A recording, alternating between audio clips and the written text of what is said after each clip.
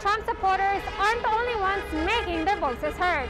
Biden supporters gather in downtown Los Angeles to advocate for a different message. Madison plans on incorporating vintage jeans from the 80s to her company. The Biden campaign says a third recount will again show the president-elect won. Son las 9 de la noche y la gente sigue llegando para recordar a Vanessa Guillen. It is still unclear when in-person learning will begin. In North Hollywood, I'm Liliana Ramirez reporting for Valley View News.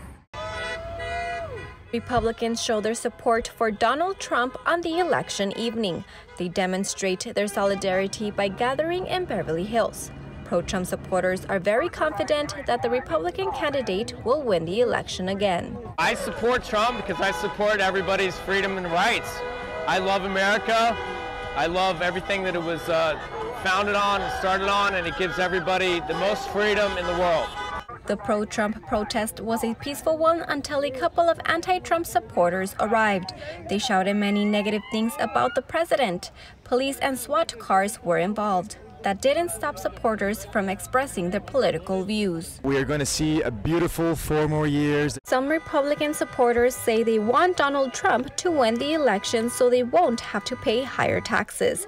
President Trump, I would love to tell you that I love you very much. I support you. I've never been a political person, and in all my life, all the years that I could have voted, I was always told, why would you vote? Your vote doesn't count and it doesn't matter. Let's keep it going and keep it strong.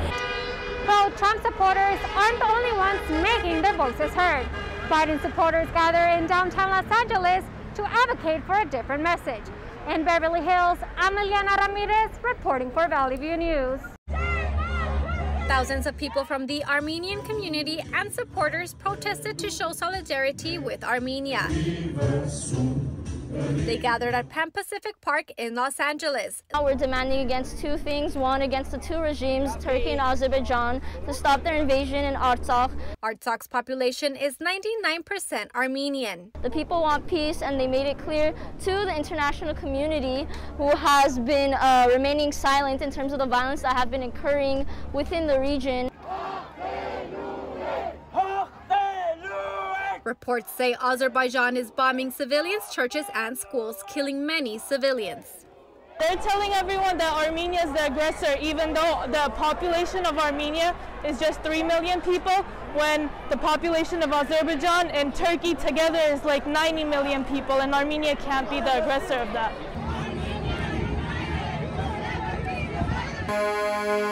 The Armenian community says it wants peace. They want the war against Artsakh to stop, and they also want Artsakh to be recognized as a country. These protesting Armenians say they want to make it clear that they aren't the offenders. The United States must stand with Armenia, Artsakh, and the Armenian Americans, because this aggression smells of the genocide of a century ago. The Armenian community is determined to protest every single day until their voices are heard and see change. In Los Angeles, I'm Liliana Ramirez reporting for Valley View News. The Los Angeles community gathered 1 year after the death of Army soldier Vanessa Guillen in Fort Hood, Texas. They held a candlelight vigil in her honor. All of the musicians, dancers, and food caterers donated their time and services to show their support. You know, she dedicated her life basically to serve the Army, serve the United States, and you know, she wasn't respected. She wasn't well taken care of. Vanessa Guillen was murdered on Fort Hood's military base. Just 1 month before her disappearance, Army soldier Enrique Martinez was also murdered. He was serving in North Carolina. His sister Grisela Martinez explains how she learned about Vanessa Guillen's case. I saw on Facebook a post about a girl named Vanessa Guillen who was missing, and I just thought, I really hope they find her. People here say they want change. They're seeking legislation to pass the Vanessa Guillen Act. The act would ensure the safety of soldiers who report sexual misconduct inside the military. We want that act to pass, that I Am Vanessa Guillen Act, not only for Vanessa, but we also want that full-on investigation for the family. It's 9 p.m. here in Los Angeles, and the community is still arriving to pay their respect to Vanessa Guillen after her 1 year anniversary. I'm Liliana Ramirez reporting for Valley View News. Any questions about the stuff we're doing in language arts? Virtual learning is still taking place at many schools around the world because of the global pandemic. At Armenta Elementary School in North Hollywood, It's called online. 5th grade teacher Morris McCormick says online instruction is the hardest way to teach students. The lack of computer literacy in the students, probably even more that same lack of computer literacy with parents and their ability to help their children, if they can even be there to help their children. Mother of 3 Monica Flores' son is being taught online.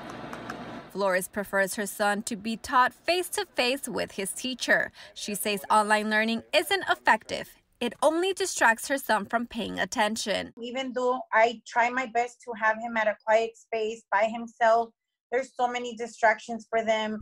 Teachers also say learning online doesn't provide the same benefits a student receives from in-person instruction. Armenta Elementary's principal Renee Ramirez says students need to learn social skills. Social skills are missed with online learning. The students are missing out on that social nexus that they form with their classmates and their teacher. It is still unclear when in-person learning will begin. In North Hollywood, I'm Liliana Ramirez reporting for Valley View News. No strict enforcement rules have been set down.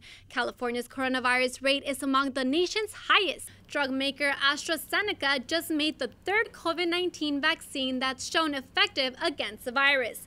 It's 70% effective. It may become the standard vaccine for the developing world.